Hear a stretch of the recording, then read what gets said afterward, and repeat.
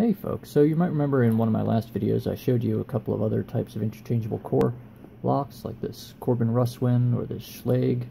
But this is something I just got in. It's a pair of Sargent large format interchangeable cores. You might notice compared to the Corbin Russwin there's a few differences. The locking lug is on the opposite side of the body, and it only uses the two central pin stacks, so 3 and 4, to control that locking lug. But I've got both the operator key and the control key, so I can show you how it works. The operator key goes in nice and smooth and just spins around all it likes. And the control key fits in nice and smooth, but it only rotates that locking collar just a few degrees. And that's all it needs to do in order to pull that core out of the housing of the lock. But, you know, hopefully we don't need these keys. Actually, one thing to note is that if you look at these closely, you can see that aside from the first two cuts, the rest of the cuts on the key don't seem to match up at all. And come on, focus, focus. Well, that's the best we can do. So, let's see if we can get this thing open. We're going to use this bent, thin Peterson pry bar. It's there. I'm going to try to avoid pressing on that locking collar, because that can screw us up with the tension. And we're going to try it with this standard thickness Peterson short hook. So we're going to go in there. First pin gives us a little click. Second pin, very small click. Pin 3, not much going on there. 4, not much.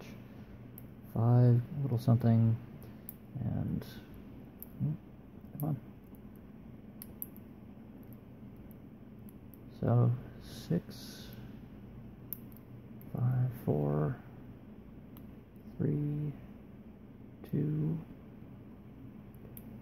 little movement on 1, there we go, click on 1, 2, 3, 4, that's 3 and 4 again, 2 is feeling very solid, 1 doesn't want to go anywhere now.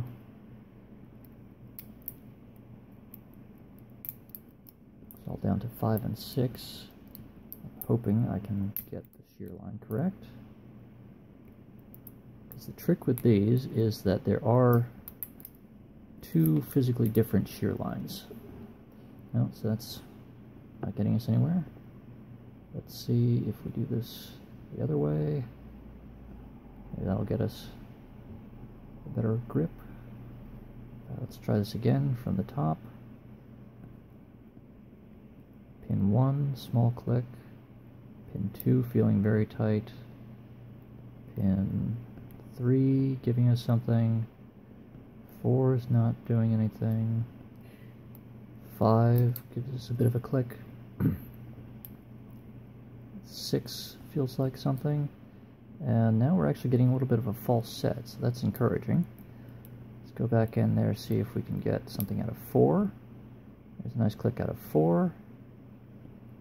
Go back through the lock, see if we can get anything, see if we can get the camera to stay in focus.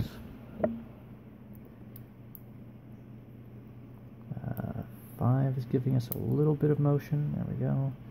Get under 6, and we've got it open. So there we go. Now, let's see if I can get this thing open without spraying little parts everywhere. So we've got a plug follower, and I'm going to use this Schlage key gauge because it has this handy little piece here for removing the C-clip on a lock. If I screw this up, I do have the keys, so let's hope that we don't need that.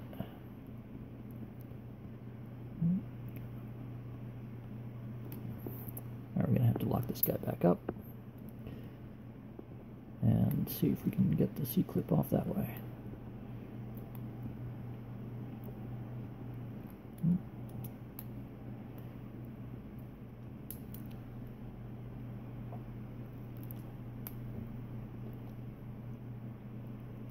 And come on. It only likes to fight when it knows that it's on camera. And then it never wants to give up. Come on.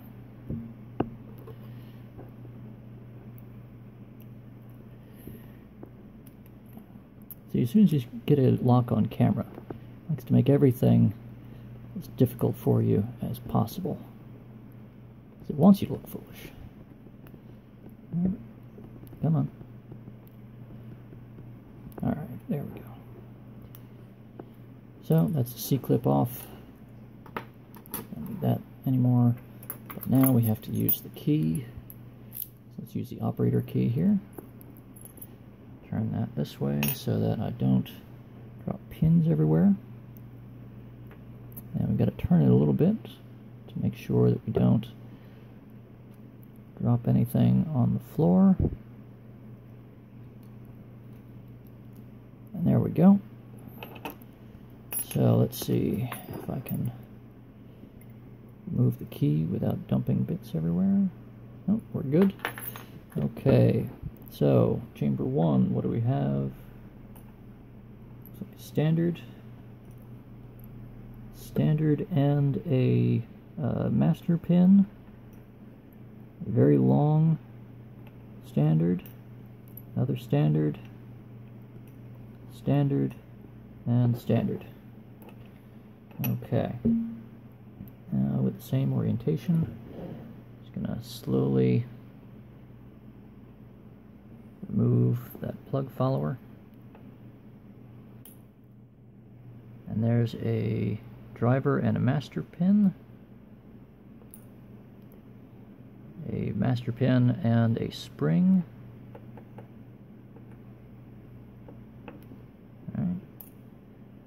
Alright. Looks like a driver pin and a master pin again. Driver and a master again with a spring. Driver and a master pin. And okay, so everything in there is mastered. Oh, and there was, come on. So we've got the locking collar and the body, and then everything else is just standard pins with master wafers and master pins in there. Well, hopefully I can get this back together correctly. But until next time, have fun and happy picking.